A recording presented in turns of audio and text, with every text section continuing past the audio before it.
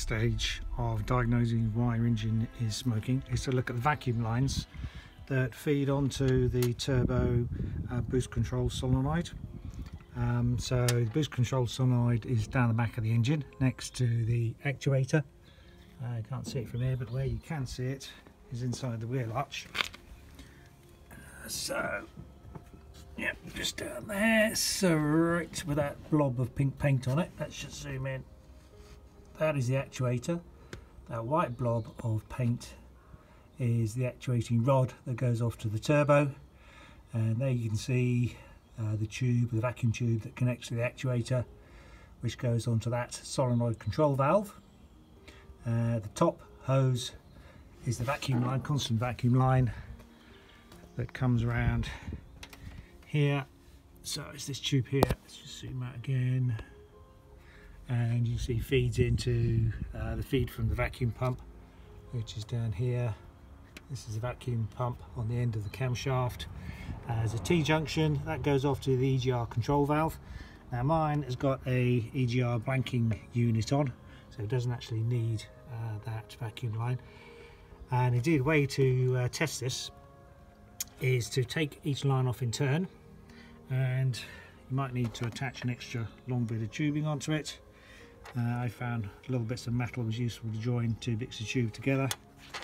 Actually cut it off from that piece of metal I found in the garage, which is one of those screws, bolts for connecting kitchen units together.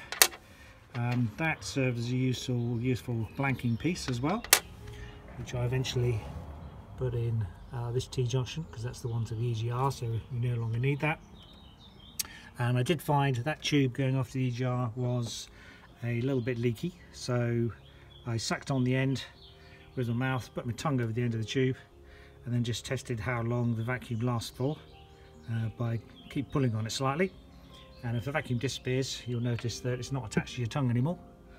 Did the same on this vacuum line that goes off to the boost control solenoid. That seemed to be fine, even with manually engaging the solenoid, which we can do by tapping into the wire to the solenoid. So there's a T-junction here. Remove the plastic cover, and the control line is actually this brown and white wire.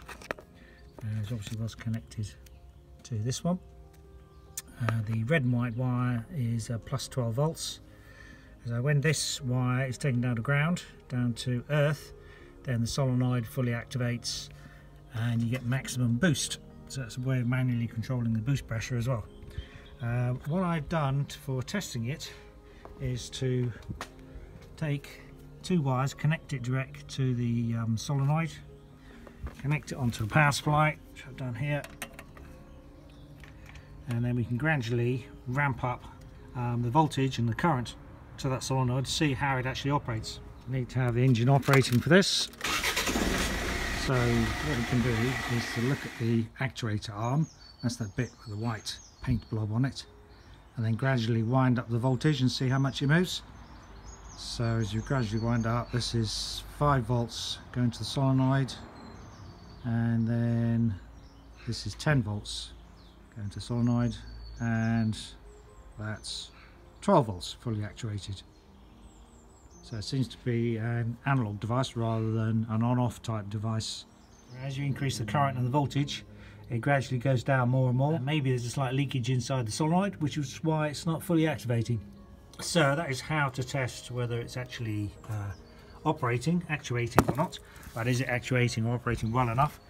Well, next we'll look at removing it from the vehicle. So we need to get underneath the vehicle, jack it up probably a little bit, or you can do it without jacking it up depending on your ground. The boost solenoid is under here.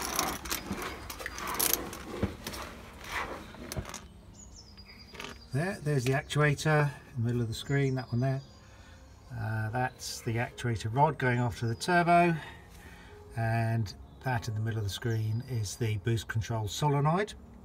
So it's held on just with two 10mm nuts, which are fairly easy to get to undo. Disconnect the vacuum pipes, remove the connector, and then that will come off. So here's the boost control solenoid removed. So these things can take apart by prising back the metal that keeps the end cap on, and inside is a diaphragm. So now we'll take it apart, just check the condition of that to make sure the solenoid moves smoothly, and if it's all okay, we'll put it back together again. So to get this end cap off, just have to gently prise back the metal that's crimped all the way around. You might want different size screwdrivers. To reassemble, make sure you've got a wrench or something like this, or some pliers, because all you need to do is squash the metal back again and work all the way around, and eventually you'll be able to release the cap from the end.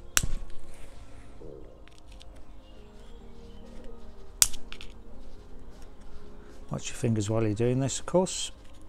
Now you probably want some slightly different size screwdrivers for each edge. Start off with a small screwdriver just so you can get under the lip, and then move on to a larger one so you can get a bit more leverage on it. Work yourself around the edge. So eventually you should find one side's coming a little bit off. This one needs to come a bit more. There we go. So there's the diaphragm inside. Check it's all clean. And what we need to do then is lift out the diaphragm and check for any deposits like this. It's got a little bit of rusty marks on it, might be making it stick a little bit. Check the diaphragm for any splits. This one doesn't seem too bad. This can be completely pulled off the shaft. No need to at this stage. Just check it thoroughly for any holes or splits. And inside here we seem to have a little filter,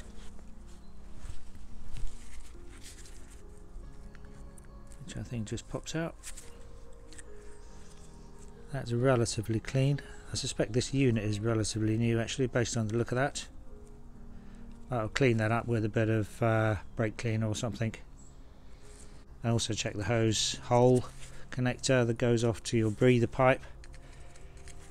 But generally that's okay, and moves in and out fairly smoothly. And just give that a little bit of a clean up and reassemble everything. So actually that's not too bad looking. The other thing to check is that this little, because there's some sort of valve or something inside, goes up and down on a little spring, goes up and down smoothly. It looks a little bit corroded in there, so might just add a little bit of lubricant into there. Want to make sure you don't get any oil on the diaphragm, because oil and rubber doesn't really mix very well. You could use a silicone based lubricant if you're worried about getting oil on your diaphragm. Just make sure that moves smoothly. Give it a poke up and down a few times. Must be some sort of one-way valve or something. If you got any rusty marks on the shaft of your solenoid, use a bit of very fine sandpaper to rub it down. Probably anything over about 2000 grade sandpaper will do. This is 5000. It's enough to just take off little bits of rusty stains on it. Like so. So make sure when you cleaned it up that rod for the solenoid moves in and out without sticking, fairly smoothly. Be a little bit of resistance because it forms a partial vacuum down the end which just bleeds past the side of the rod. That should be nice and free. Refit the diaphragm on the top. Make sure it's straight.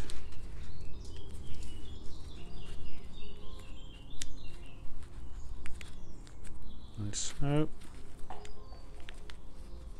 Check it's fitted properly. Refit your cleaned filter. Refit the solenoid. So if you're wondering how this works, the vacuum is supplied at this end, which comes out with this little tube that normally presses against that spring loaded pad down at the bottom there and stops the vacuum going any further. Once the solenoid is activated, doesn't matter which way around it connects, it'll pull the solenoid down, which then releases some vacuum into this inner chamber, where it then acts on the diaphragm, because the other side of the diaphragm is just atmosphere. It then pulls the diaphragm back up again, and the action of that closes any more vacuum. So the stronger the solenoid pulls down, the more vacuum is allowed in and creates more vacuum in the chamber, which fights against the solenoid. So it acts like an analog control valve. It's not all or nothing. Depending on how strongly the solenoid is pulling, you'll get more or less vacuum on the output side. So next we just have to put our crimping metal ring around. Let's straighten up a little bit as well. And getting that metal ring on, it's useful to put it on the ground. Push down around the edges to make sure it's pushed all the way home. And then we just need to crimp the metal, which is easier said than done. It needs something a little bit stronger. If you do completely mess this up, then you can get second-hand ones for about £20. eBay, new ones I think start from about 40, often about 60. So it's not much lost if you do make a complete mess. These mole grips are probably the best way of squashing it down, because you can get a lot more leverage on it. So having established that it seems to be operating correctly, nothing really wrong with it, test it again once you've taken it apart. You can loosely just reattach everything. Just check the actuator moves at least as well as it did before and moves to its full extent. It's useful to have or put one nut on first, because the slotted ends to this boost solenoid, and you can just slot one end on and that will hold it while you get the other nut, and then you can put that on. This is the drive to the solenoid at idle. 0 volts is here, 15 volts there, so it's getting a good full drive signal. Obviously not as much as being on all the time. Let's put it to 2,500 revs. Out. That is around 2,300 RPM. Also not driven very much, and very little boost. Drive it manually, you get about 4 pounds of PSI boost. Auto, virtually nothing. Turn on the turbo, about 4 pounds. It's interesting that the revs drop as you increase the turbo drive and the boost pressure. Obviously it puts more of a load on the engine, so maybe that's why they do it, to increase the economy at the expense of smoke. And that is how to check, test, remove from the car, dismantle, strip down, check it again, your boost control solenoid. Thanks for watching. Bye.